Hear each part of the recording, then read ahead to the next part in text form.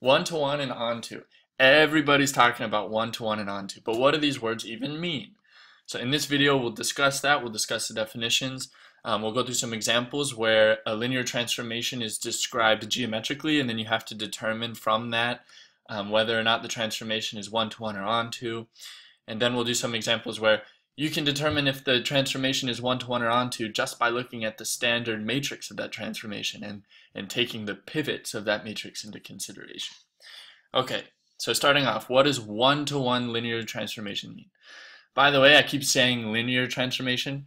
Determining if a transformation is linear, that's the subject of the 4th video in this mini-series on matrix transformations. Okay, anyway, a transformation is one-to-one if each output of the transformation has only one corresponding input. So if you're looking at a transformation, you say, oh, both of these vectors have the same output, then that transformation is not one-to-one. Onto, on the other hand, a transformation is onto if you can get every vector in the output space by doing the transformation of some appropriate input vector. So if you remember from the last video, the vectors that you can get by applying the transformation, that's by definition the range of the transformation. And the output space is the codomain. So equivalently, you could say that a transformation is onto if the range equals the codomain. Okay, important fact. So it's another way to think about it. So let's jump right into our first example. Okay, so we have this transformation T. It takes vectors from R2 to R2. So the domain is R2 and the codomain is also R2. And the transformation T projects vectors onto the x-axis. So this looks kind of familiar. We went through this example in the last one. But now we want to determine, is this transformation T one-to-one and is it onto? So let's think about some vectors. Let's say you take this vector, call it 1, 1, and you put it in as an input to this transformation. What do you get as an output? Well, you get this vector projected onto the x-axis. So that is the vector 1, 1, where its y component goes away and its x component stays the same. So here's your input, here's your output. But here is the critical thing. If I inputted, instead of 1, 1, what if I inputted the vector 1, 2, like this? Then what's the output vector for this input vector? Well, it's the same output. So you project the vector 1, 2 onto the x-axis, and you get the same vector 1, 0. So therefore, since you have multiple inputs corresponding to the same output, it's not one-to-one. So T is not one-to-one because here's T, and you input the vector 1, 1. That gets you the vector 1, 0 as an output. But if you input the different vector 2, 1, then what's your output? It's the same, oh sorry, not 2, 1. This should be 1, 2. If you input a different vector 1, 2, you get the same output 1, 0. So a lot of times in questions it'll say, is the transformation one-to-one? And if not, then provide two vectors with the same image under T. And all that means, the image under T is like the output. So like the image of the vector 1, 1 under T is the output when you use 1, 1 as the input. So these two vectors, these two different vectors, 1, 1 and 1, 2, have the same image under T. They yield the same output. And so T is not one-to-one. And I could have done any vector that has 1 as its x component. It could have any y component. So all these vectors that I drew have the same output, the same image under T, which is the vector 1, 0. So it's not one-to-one because each output corresponds to multiple inputs. It's not one-to-one. What about onto? If this transformation was onto, then we could get any vector in our output space by applying the transformation, right? Up here, onto, you can get every vector in the output space. But is that true? So for example, if I wanted to get this vector, say the vector 2, 1, as an output of our transformation that projects onto the x-axis, is that possible? No, it's not, right? You can't input a vector to this transformation, it projects it onto the x-axis, and then get a vector like sticking off the x-axis. Like that's impossible. So you say T is not onto. thinking about it with this in this way, where transformation's onto if the range equals the codomain, what's the range of the transformation that projects vectors onto the x-axis? Well, we discussed it in the last video. The range, all the vectors that you can get by applying this transformation, is the x-axis, right? But the output space, the codomain, is all of R2. So the x-axis is not equal to all of R2. The range is not equal to the codomain, so it's not onto. So here's our answer for the first example. So let's move on to the next example. Okay, so in this example we have another transformation T that takes vectors in R2, transforms them into vectors still in R2, and what it does is it rotates your input vector clockwise by 30 degrees. So let's consider, is this new T, this new transformation, is it one-to-one and is it onto? So if you have a vector that you are considering as an output, like this one, are there multiple inputs that you could use to get this one output if you're just rotating by clockwise by 30 degrees? No, right? Let's redraw this one like this. If I have this output vector, the only input vector that's going to yield this output is the vector 30 degrees away from it, like this. So here would be your input vector, here would be your output vector, and then the angle would be 30 degrees. And this is the only input vector that gets this output vector. I could have done that for any vector in R2.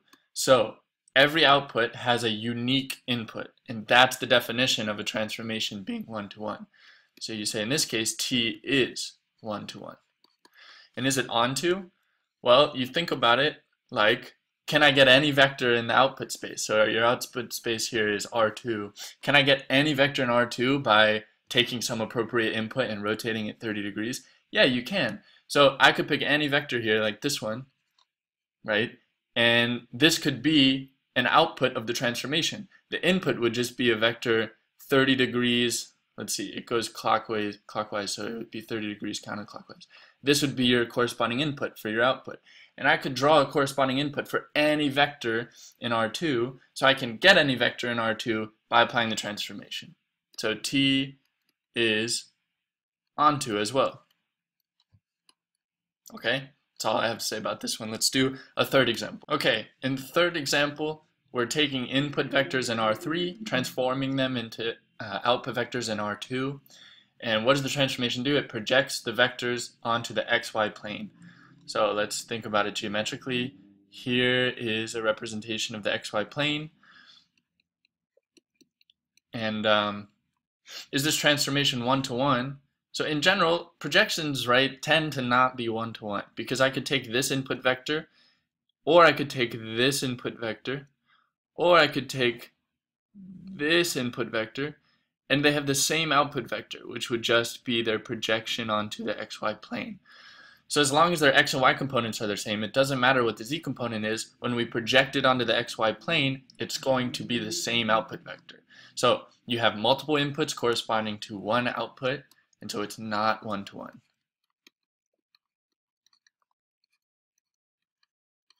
But is it onto?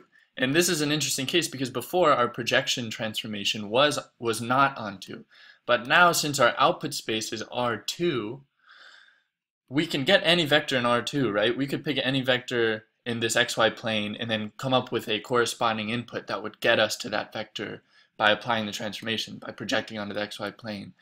And so since we can get any vector in R2 as an output, we say T is onto, right? The range of this transformation is all the vectors we can get, which is all the vectors on the xy plane. And the codomain is our output space, R2. And so the range is equal to the codomain. And so that's another way to think about it. The transformation is onto.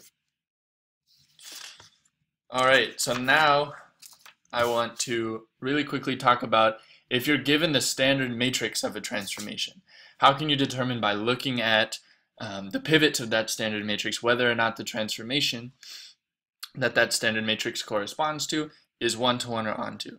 So now we have our transformation defined as taking vectors in Rn, transforming them into vectors in Rm, where the transformation is defined by this matrix times a vector. We have our standard matrix A times our input vector x. A is m by n, x would have to live in Rn, therefore. And so we want to say, looking at the matrix A, how do we know if this transformation is 1-to-1 or onto?